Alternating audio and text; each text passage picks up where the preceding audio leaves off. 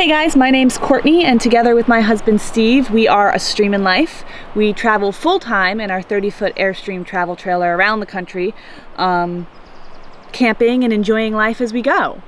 Today's video is a how-to about how to combine your black and gray tank and why you'd want to.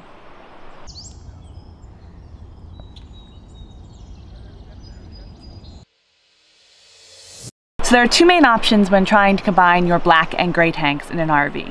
One is to actually go full out and get them replaced with one big tank. We've known people who have done that. If they have a composting toilet and they don't actually have any sewage that would be going into their gray tank anyway. That's not what we did. That's more money, more work on the Airstream. What we did was buy a Valterra valve, which we've done a video on before, so I will link to that up above. And that valve allows us to close off the sewer connection, open our two tanks, and let the water equalize between them.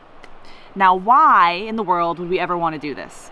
For us, it's really simple. We have a composting toilet, which we installed. Again, look for the video up above. And that composting toilet means we no longer have sewage. We no longer have black water. All we have in our Airstream is gray water. However, we only have the one gray tank. And so all of our sinks and showers and everything like that still go and fill up the gray tank, and the black tank sits there empty since we no longer have a toilet that goes to it.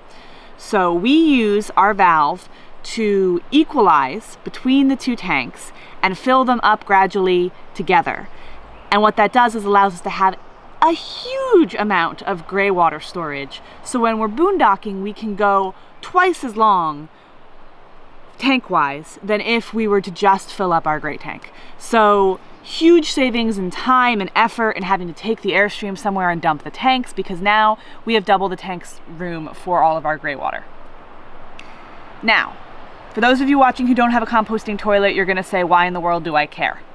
There is an advantage to being able to combine your gray and black tanks, even if you still have sewage, even if you still have a regular toilet. In most scenarios when you're boondocking, your gray water tank is going to fill up before your black water tank. Simple reason. The black is just toilets, and often people are using toilets elsewhere besides just in their RV. They have toilets at the campsite, they have toilets out wherever they're going, and the toilets don't use that much water compared to, say, a shower or washing dishes or anything else that you're doing in your RV or Airstream that goes into the gray water tank. So, like I said, often people's gray water tank is their limiting factor in how long they can stay out and boondock.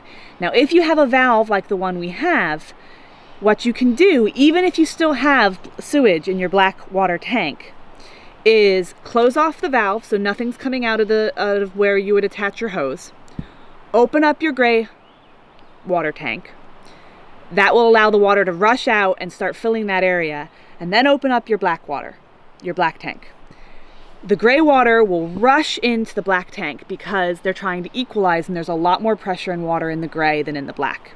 Now, as long as you let that happen and then shut the black tank before it actually equalizes, you won't have to worry about, in most scenarios, as long as your tanks are set up this way, you won't have to worry about any kind of sewage or black water coming back out towards your gray water tank. All you'll be doing is putting extra water from your gray water tank into your black tank, and therefore allowing yourself to stay out longer while boondocking. And it gives more water into the black tank, which honestly is a really good thing. It helps keep the black tank much cleaner than if you were just flushing the toilet, because more water in there will get things going and keep things from being too gross. That is how we combine our black and gray tank, and why we think it would be useful for other people as well. Obviously, if your RV is set up to have separate sewer connections for your gray and black, this is not going to work. But for those of us who have a combined sewer connection for our gray and black tanks, this is a great option if you plan on doing a lot of boondocking. It's a good to have, in our opinion. That's it for this week. If you enjoyed this video, we'd really appreciate it if you give us a thumbs up. If you'd like to hear more about our journey and our travels, please subscribe to the channel, and we will see you next time. Bye, guys.